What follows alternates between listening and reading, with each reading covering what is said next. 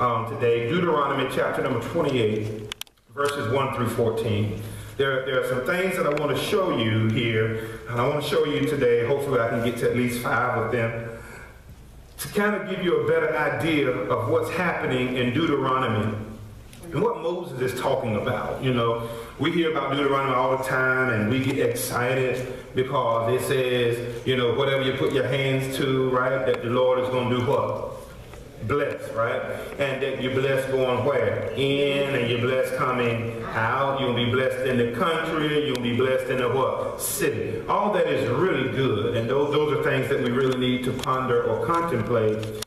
But we also want to take it a step deeper so that we can really get our minds wrapped around what Moses is saying there in the book of Deuteronomy. All right? And it's Deuteronomy chapter 28, verses 1 through 14. So I won't belabor us in reading all 14 verses, but I just think it's doing our due diligence to at least read a couple of verses. And I want to teach you something that we may not hear taught a lot, but it's very true of this scripture in this Moses compilation of sermons. All right? If you fully obey the Lord your God, Deuteronomy chapter 28, verse 1, if you fully obey the Lord your God and carefully follow all, let the church say all his commands I give you today, he then says, the Lord your God will set you on high above all nations of the earth. All right?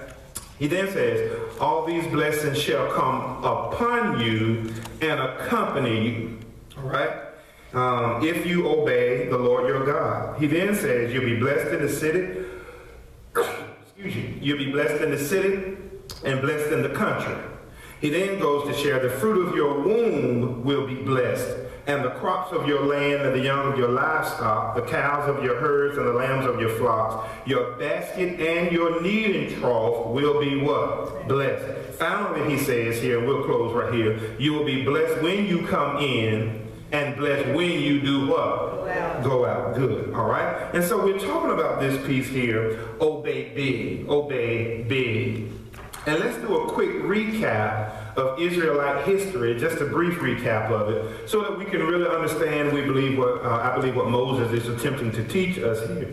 All right, you got to remember that just before this, you know, the first 5 books of the Bible, that's known as the law, right? That's Genesis, Exodus, Leviticus, Numbers, and Deuteronomy. So we're in the 5th book of what we call Mosaic literature. And we find in book number 2, its beginning appears at the end of the book of Genesis. And then in the 2nd book is known, you know, Genesis, Leviticus, Exodus, you know, they start this law and all this kind of stuff. Then you get to Exodus, right? And when we get to Exodus, we find this slave mentality happening, right? Because Pharaoh now enslaves who? The children of Israel, all right? So the children of Israel are enslaved there approximately somewhat 430 years, right?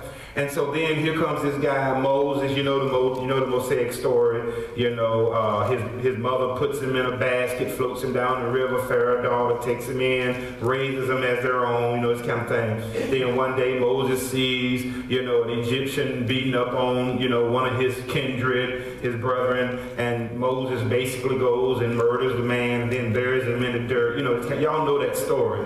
All of that comes to a head when God says to Moses, I want you to go tell Pharaoh to do what? Let my people go, right? Yeah. And so then, you know, Pharaoh, you know, becomes hard-hearted, takes the straw away from the Israelites and wants them to produce the same amount of bread, right? All right? And so then, you know, finally, you know, after God sends what we know as the 10 plagues, right? Then the Pharaoh decides, you know, let's let them go. And then he gives them jewelry and gold, whatever the case may be. And they go out and they get to this place called the Red Sea, right? And when they get to the Red Sea is before them, but who's behind them? Pharaoh's army. And Pharaoh's intent is to do what with the children of Israel?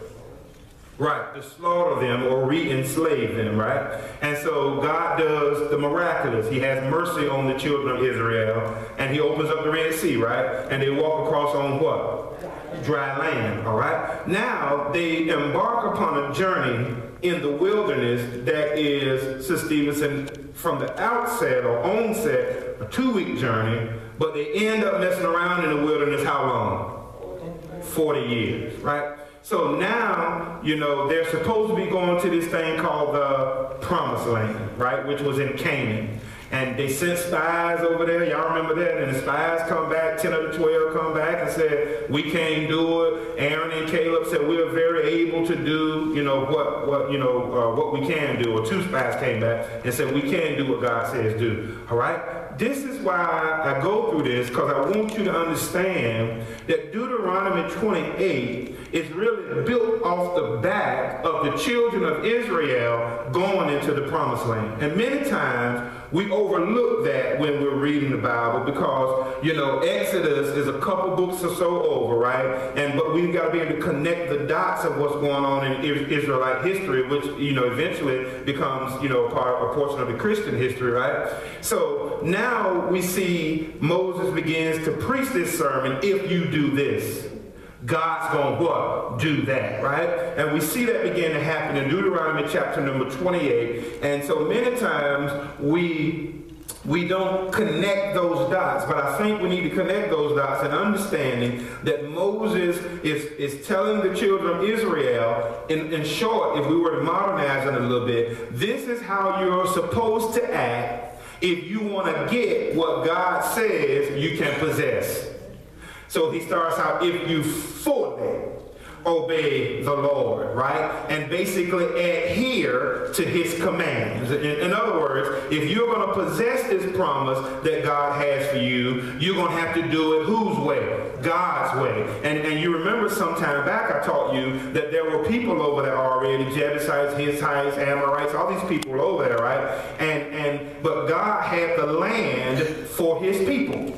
And so they were to go over there and create a righteous standard and not commingle with those other persons, because God wanted them to be a holy people, right? So he writes these things, Moses does, in Deuteronomy 28, you know, if you do this, then God's going to do that. And he says the Lord will establish you as a holy people, as he promised you on oath, if you keep the commands of the Lord your God. And here's the big word right here, Sister Cora, and walk in obedience. Let the church say obedience. Obedience. Yeah, he said if you walk in obedience to him. All right. So then, I talked about this briefly on Sunday. I'm just going to mention them today. I'm not going to go into the teaching moment here. There are 3 areas of blessings that we single out from the jump. He talked about the nation would be blessed. If they did what the Lord said do, that the nation would be blessed, number 1. Number 2, he said their agricultural endeavors, their farming and their cattle, and so to speak, would be blessed. And then he said they would have the reputation of a holy people.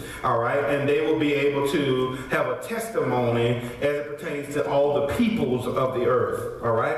And what I want to talk to you about real quick today is how when Moses writes this and gives them this vivid picture of the Promised Land captured in their obedience, he talks about city life. Let the church say city life. City life. Yeah. He talks about how the city life was to be blessed. How it has been said, you know, that God had the country, but man, you know, manned the town. That God gave, you know, man the country to take care of, you know, to be a steward of, like God really does many times today. All right. So now here's what's crazy. If men would only carry, I want you to hear this. If men would only carry the law of love, let the church say the law of love. The law of love. Yeah. See, if they would live by what we call the golden rule, right?